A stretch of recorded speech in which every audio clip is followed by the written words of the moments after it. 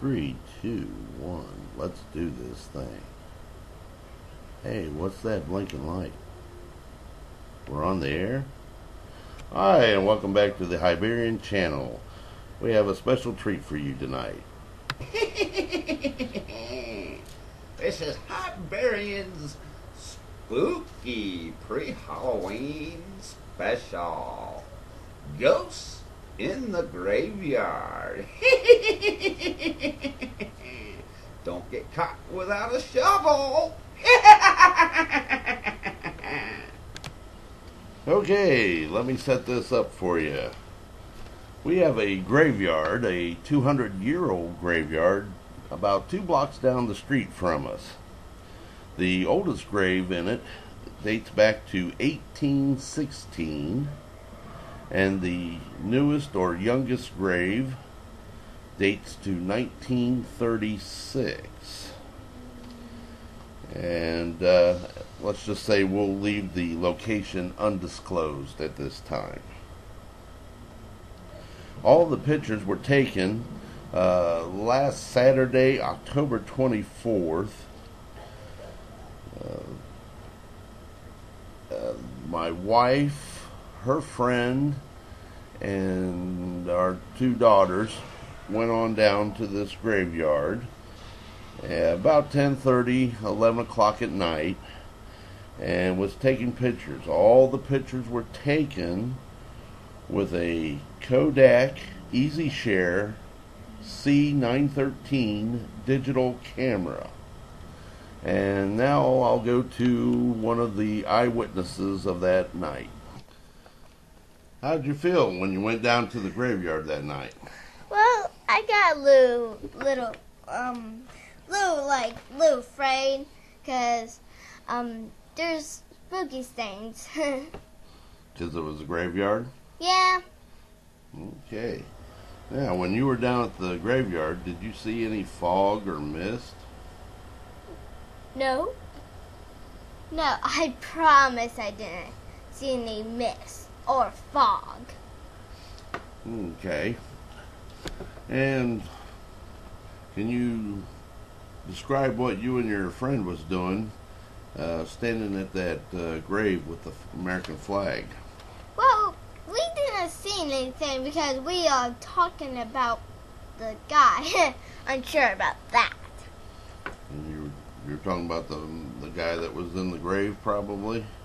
Yes. And what did you do? Were you talking to him or about him? Well, we talking to him. And what was you saying? We said about, like, thank you for saving our America and everything. Okay, and now I got to jump in because the very next picture or two you see of the same area, there's nothing. No mist, no nothing. A little blurry on the lights. And now we have another eyewitness. Can you please, ma'am, describe this picture? This is me. I am looking for some headstones that I noticed were missing. There were about 5 headstones of Civil War veterans that we always, looked at when we drove by going home. And that night we went up there. I noticed that they weren't there. So at that particular point we were trying to locate where the stones had stood. Did you notice any fog around your head when the picture was being taken? The whole time we were there, it was crystal clear to our eyes. The fog only showed up when we went home and looked at the pictures. And why exactly was you carrying a lantern and not a flashlight? Well, I figured this graveyard was so old that most of these people didn't know much about indoor plumbing or electric lighting.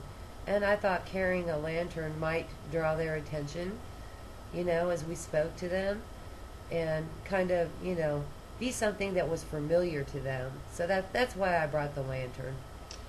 While you were there, did you have any spooky feelings, the hair standing up on the back of your neck, or goosebumps? No, not at all, except for the fact that we were in a dark graveyard late at night, but I had no, spooky feelings whatsoever. It was just more a fun adventure for the four of us to do around Halloween instead of going to a haunted house. We thought, paying our respects to people who had lived long before would be a nice, better, and cheaper option. Now, while you were there, did you start any fires and or did you notice your breath? Absolutely not, and fires are strictly forbidden. That's vandalism. I had spoke with the city manager and gotten permission to go out there, and they said as long as you were quiet and did not vandalize, you had permission to go and you were fine. Thus, the reason we're keeping the graveyard, the location of the graveyard, undisclosed at this time, for fear of future vandalism and people tramping through trying to recreate these photographs.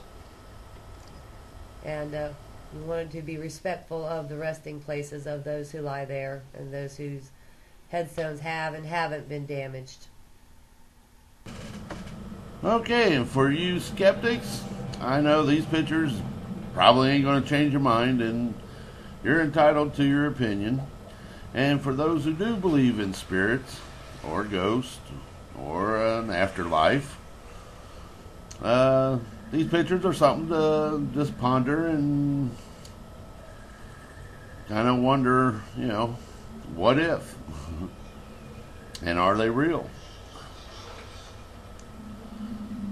So, with that, hope you all enjoyed. I will do several videos in the near future speaking to this as far as scientifically giving you my logic for or reasoning for why I believe in an afterlife, spirits, and ghosts. Until then, this is Hyberian signing off.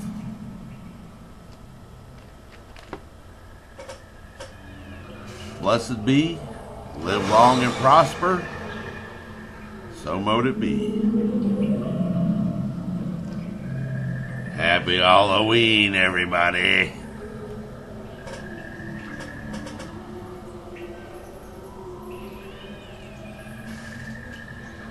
The boogeyman's gonna get you.